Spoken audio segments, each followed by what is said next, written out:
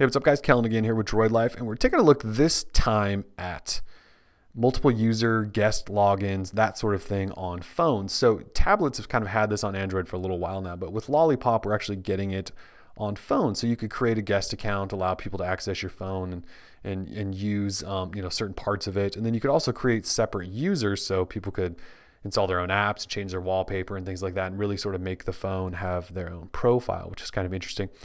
So to access that, you basically you could do a double finger swipe down so that you get your quick toggles, and you'll notice you have a little profile icon. You tap on that and that launches you into this menu. So you can see I have me as the owner.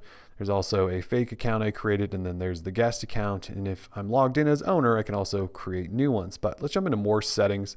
This is a page you'll get to where you have some other settings you can set, like you could allow one of your guest accounts to place calls and send text messages, or you can remove them from there. With your guest account, and that actually just switched over, apologize for that. With your guest account, you can really only allow them to make calls or take calls. They can't have SMS power. So I tapped on guest, and this is switching me over. And so you can see it says, welcome back. Do you want to continue where you left off or start a new one? So basically you could allow somebody to use your phone as a guest, and they could hand the phone back to you. And then you could give it back to them because they need to use it again, and they could continue on where they left off.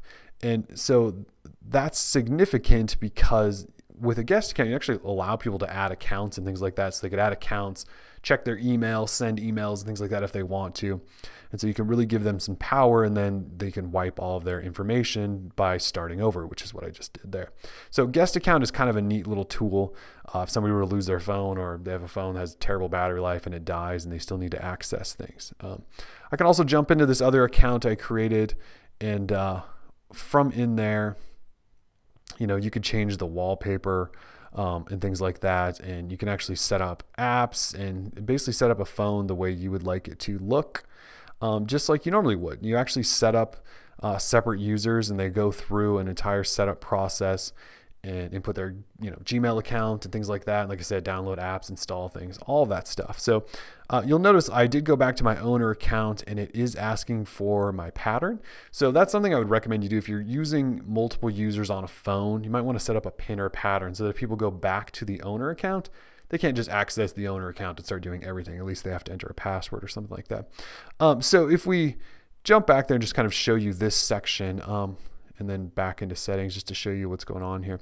If I were to add a new user, just to show you what it looks like, and I hit OK, and it should ask me if I want to set up. And so if I say, yep, let's go ahead and set up now, it really does act just like if you were setting up a phone for the first time. So there's a welcome screen. It walks you through some connectivity. Sorry, I just bypassed the warning sign that this is a preview build.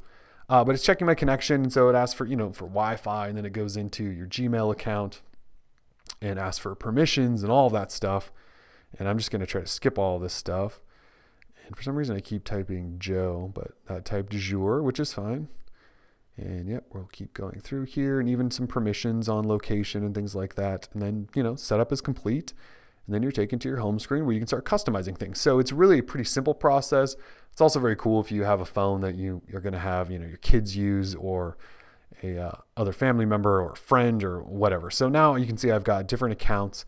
Now I will show you that if you go into more settings and you're logged into a specific account, you can actually change their name in here, or they can even change their little icon. They could take a picture to put as their icon, or they could choose one from a gallery or something like that. So you can kind of do a little bit of customization other than just having color-coded dots there. So pretty cool stuff. Again, that's multi-user and sort of guest logins in Android Lollipop.